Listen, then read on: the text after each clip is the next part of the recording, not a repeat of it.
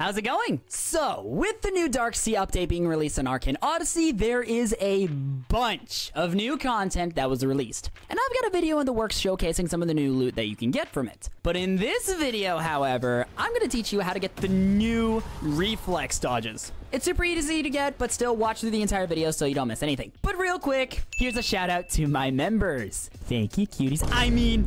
So the first thing you want to do is you want to go to White Summit and talk to Mr. Hendrix, also known as the basic fighting style NPC. This guy will give you a quest if you're level 120 and also awakened, I believe, to go and fight 3 criminals. This is pretty easy to do. To complete this as soon as possible and as quickly as possible, go over to Frostmill and get a bounty from the bounty board for a criminal. I'd recommend getting a bounty for low-level criminal NPCs since these guys can kind of be painful to fight. Once you defeat the first criminal, then go to the closest town and get a bounty for another criminal. And repeat that again about twice. Also, if you encounter any criminals on the way, don't be afraid to kill them as well, since that'll speed up the quest a little bit. But once you defeat 3 criminals and complete the quest, then you have access to the brand new Reflex dodges. These are really cool since they give you a new mid-air dash, which also allows for some more intense gameplay. And this can go on anything. Basic fighting styles, magic, thermo fist, which some of the stuff actually gives you like new and unique dashes, which is really cool. But if at any moment you want to move your Reflex dash from one fighting style,